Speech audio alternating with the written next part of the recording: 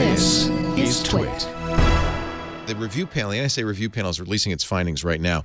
And right up front, one of the first things they said... I was just going to read that. This is fascinating. This is from the report.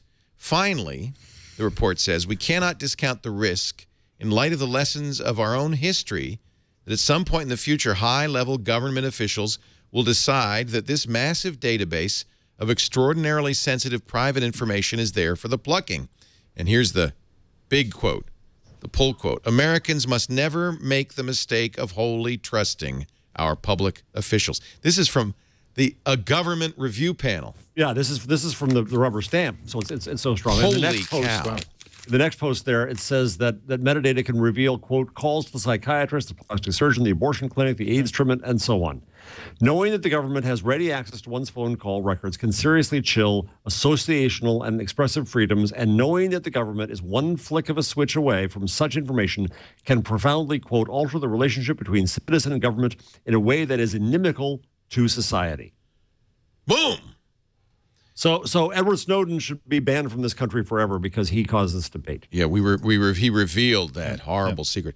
So that was, to me, the big takeaway of the 60-minute piece.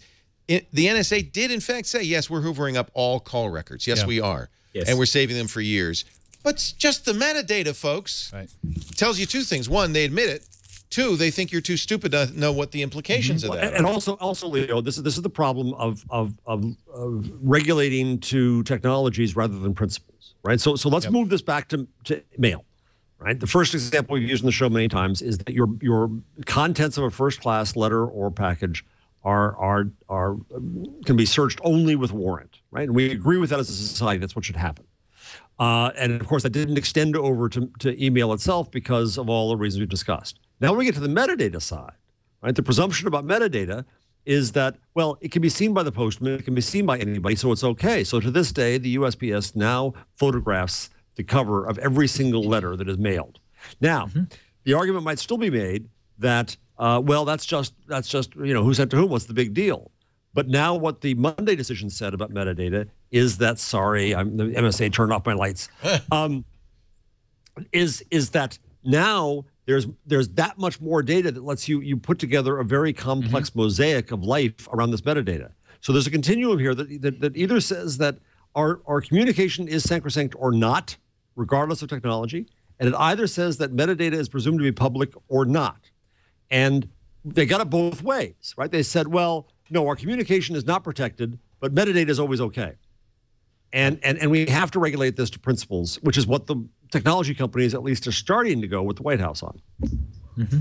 And what they're saying is the technology companies don't hoover everything, go after specific cases and specific matters. And that is what the law was until 9/11.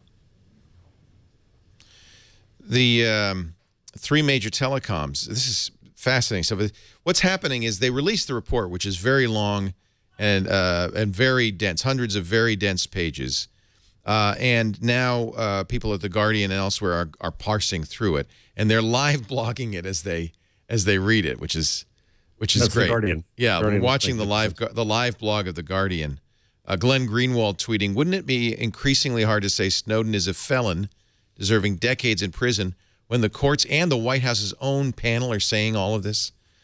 Guardian business correspondent Dominic Rush, who's one of the people looking at it, finds some interesting ambivalence in the telecom industry about new restrictions on NSA access to customer data. AT&T, Verizon, and Sprint declined to comment on the new proposal to have them hold customer data on NSA's behalf, but one executive warned it could create as many problems as it solved. Quote, it would be costly for us, and more than that, it would potentially open access to consumer data to other government agencies. Once they know that we are holding the information, what's to stop the IRS for asking for it? Exactly. It wouldn't just be the NSA anymore. But also the telcos have a lucrative business in billing the government. They make good money on it. This stuff. That's one of the reasons that the AT&T lot wouldn't sign on to the thing the other companies said was they didn't want to talk about this. But they've already had the retroactive immunity thing written into the law, but also they have this, that they basically say, yeah, sure, you can have that data, that'll cost you this much.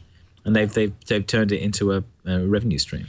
Right, and one question of why didn't Amazon sign the letter? One speculation, it's just speculation that I hear around, is Amazon has CIA contracts. Right. I don't know. I don't mean to besmirch, but you have a lot of data about us, Amazon. You are the library of today. Libraries have a ethical view that they should never release the card of what you read. So Amazon, are you a library or not?